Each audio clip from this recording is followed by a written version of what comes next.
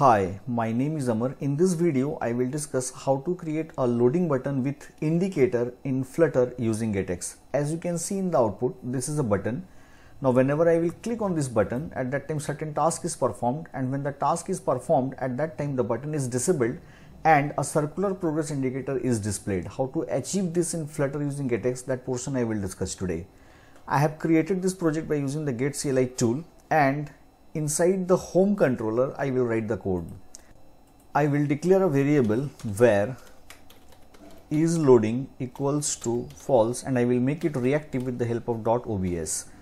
Now here I will create a function void upload file. I will declare this method as async, and whenever this method will be called, at that time the value of isLoading will be true. Now here I will use await future dot delayed, and duration I will specify the time as seconds 3, and after that I will write isLoading dot value equals to false. Means whenever this function will be called, at that time the value will be true. After that, instead of this line, you can perform any task like uploading a file to the server, and when the task is completed, at that time the value of isLoading will be false once again, right? Now let me move to the home view file. In the home view file, you can see in the body I have taken a center widget. Now in the child I will use elevated button dot icon. Okay, now let me put some enter here. First of all, I will use this label. In the label I will use text widget.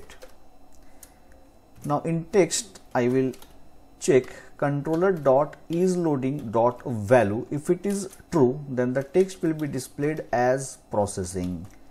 Otherwise the text will be displayed as upload. Okay, now in the icon here again I will check controller dot isLoading dot value. If it is true, then what will be displayed as icon? Circular progress indicator will be displayed.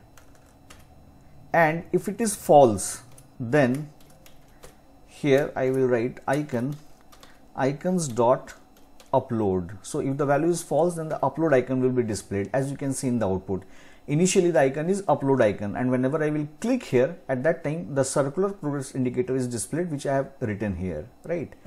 Now in onPraised, here I will write controller dot isLoading dot value. If it is true, then the button will be disabled, and to make it disabled, here I will use null. Otherwise, what will happen? I will be able to call the upload file function which we have declared in the home controller, and to do that, here I will write controller dot upload file. Okay, so whenever I will click on this button, at that time the upload file function will be called, and whenever the upload file function will be called, at that time the value of isLoading will be true, and once the value of isLoading is true, then the button will be disabled, and whenever the background task is completed or it is performed, at that time the value of isLoading will be again false, and once it is false, then the button will be enabled once again. Now I will wrap this elevated button inside obx, and to do that, here I will write obx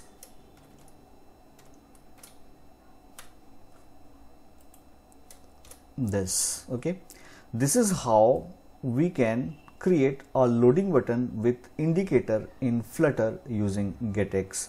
I hope you have liked my video. If you have liked my video, please subscribe to my channel. Thank you so much for watching.